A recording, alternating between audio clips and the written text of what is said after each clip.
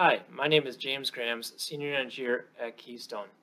I am presenting our fourth Tech Talk on tiered walls. Tiers can rarely be designed standalone. This Tech Talk explains why and walks the viewer through a simple tiered wall design.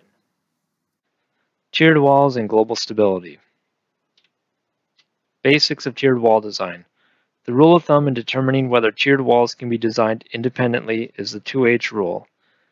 If the distance between tiers is at least 2 times the height of the lower tier, the walls can likely be designed independently. If the separation is less than 2H, they cannot. Finally, for the 2H rule to be valid, the upper tier should be less than or equal to the lower tier height. Why does the 2H rule work? Consider a 2-to-1 slope. The stability factor of safety for a dry cohesionless soil equals tangent of the internal friction angle of the soil divided by tangent of the slope angle. For a 34-degree sand, that yields a safety factor of 1.34, above the normally required 1.30 safety factor.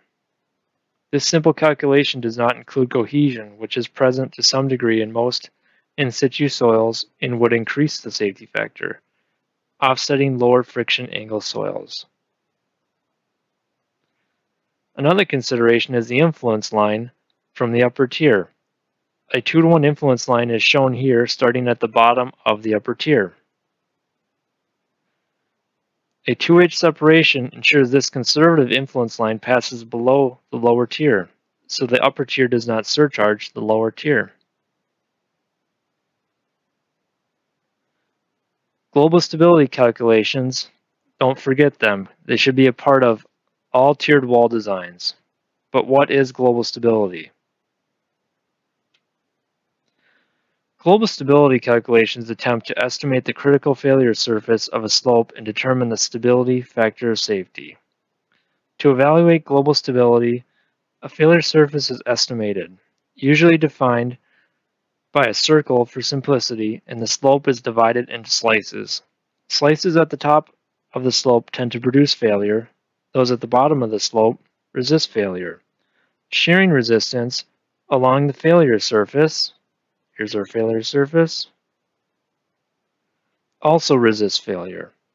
Multiple circles with varying centers and radii are checked by computer software to determine the critical failure circle with the lowest safety factor. This section shows how complicated the analysis can become when analyzing a tiered keystone wall. The material above the sliding surface is separated into slices. Slices can contain multiple soil types with different weights and strength properties. The failure surface can pass through geogrid layers. The geogrid layers provide additional shear resistance. Slices are acted upon by shear forces and normal forces on the sides. A normal force and shearing force act on the base of each slice. For simplicity, side forces are usually set to 0. This sequence of global stability calculations shows how the factor of safety of a tiered geometry increases when building a soil reinforced keystone wall. Here we have no facing and no geogrid. The factor of safety is 0.44. Now we've added the facing and our factor of safety is 0.84. If you notice, our critical failure surface is moving outward. Here we've added geogrid to the wall facing. The walls appear to be designed independently, and the factor of safety is 1.08. Now we increase the length of the lower reinforcement lengths, and this pushes our critical failure surface out even further, and our new factor of safety is 1.30, which is what we're aiming for. In this section, we've increased the lower reinforcement lengths further to achieve a factor of safety equal to 1.50. This is sometimes required on certain projects based on the critical nature of the walls or due to a lack of knowledge of the site soils. So where do we start? We'll try starting with a sliding approximation to determine the lower tier reinforcement length. A sliding approximation can be used to estimate the reinforcement length of the lower tier. To do this, check sliding considering the reduced weight above the sliding plane. So we don't have this mass, if it were a full height wall, above this tier. So we have a reduced weight.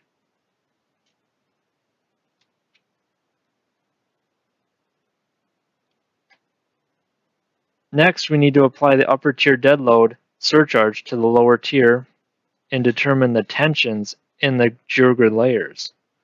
We have two methods to do this, a load approximation method and a trial wedge analysis method.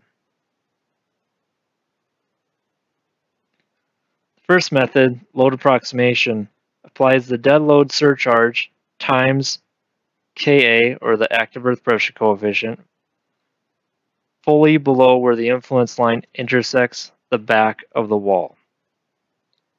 Here's our one-to-one influence line, and we're using the full pressure.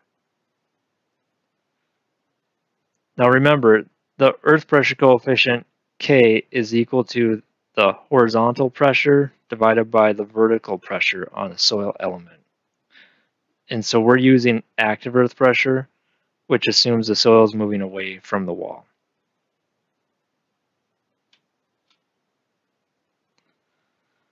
The second method, trial wedge, checks potential failure planes by incrementally increasing the angle from the back of the wall.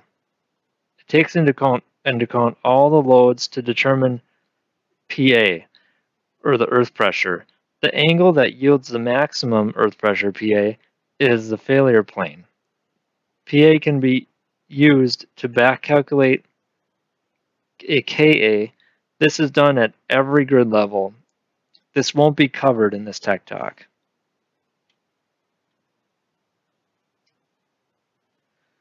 These influence zones have been established from trial wedge analysis. Here's the critical influence zone. It's closest to the lower tier. This is a partial influence zone, and here's a minimal influence zone. Now that we know the basics, let's start the design example. We are analyzing two 4-foot 8-inch tall tiered walls with 8-degree batter, separated 4 feet apart, a 9-foot total tiered wall height. There's a 3-to-1 back slope above the upper tier, and the retained and foundation soils are clayey, and we're not using cohesion. So C equals 0.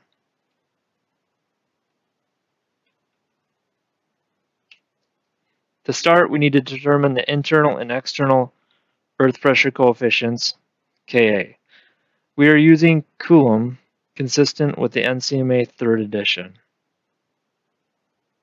And we'll do it for the lower tier, and then we'll do it for the upper tier.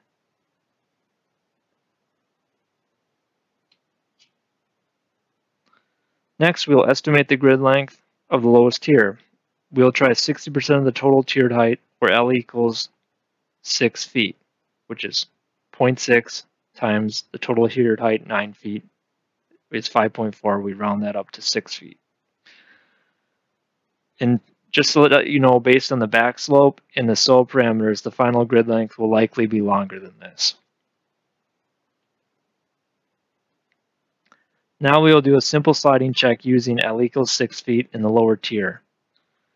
This yields a factor of safety of 1.14, which is less than 1.5, which is no good. So let's try L equals 9 feet in the lower tier.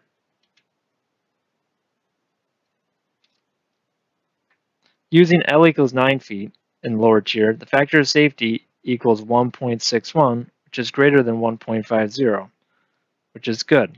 So that's okay.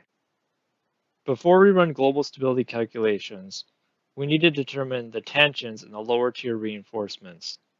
To do that, we need the dead load from the upper tier. This is a Keywell Pro printout of the upper wall design. The upper tier can be designed like a single wall. The applied bearing pressure is highlighted here, 653 psf. This is our dead load. Calculating the internal grid tensions is an internal analysis. NCMA 3rd edition conservatively uses the full surcharge for offsets less than 2 times the height of the lower tier.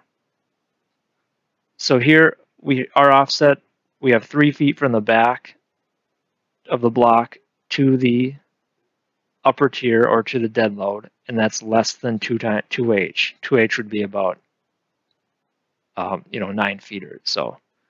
So we're going to use the full pressure distribution at the back of the wall, which is equal to the vertical pressure, 653 psf, times Ka, internal.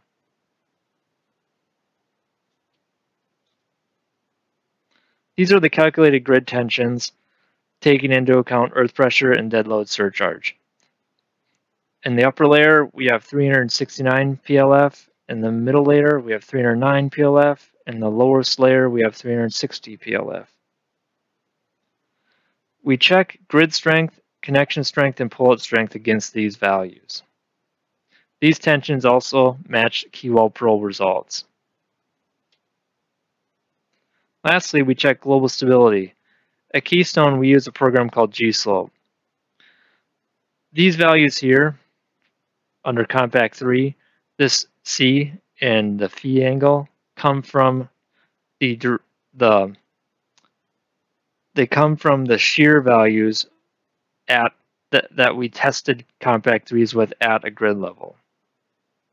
So now, using L equals 9 feet in our lower tier, which we came up with in our sliding calculation, our factor of safety is 1.281, which is less than 1.3. So that's no good. So just by doing the sliding calculation alone, we were close, but we needed to be a little bit longer based on this global stability calculation. So we'll increase the grid length in the lower tier to L equals 10 feet. And now the new factor of safety is 1.322, which is okay. So this would be the final design, more than likely. And lastly, we need to check between the tiers, and our factor of safety is 1.513 for this critical failure surface going between the tiers, and there's no problem there. That concludes this tech talk. I'd like everybody to go ahead and check out the newly revised Keystone Design Manual. That was done we just completed that in 2020 here. If you have questions, you can email me at jgrams@keystonewalls.com. And you can ask me any Keywall Pro questions you have. I do have some videos of me creating this in Keywall Pro. So that's it. Thank you.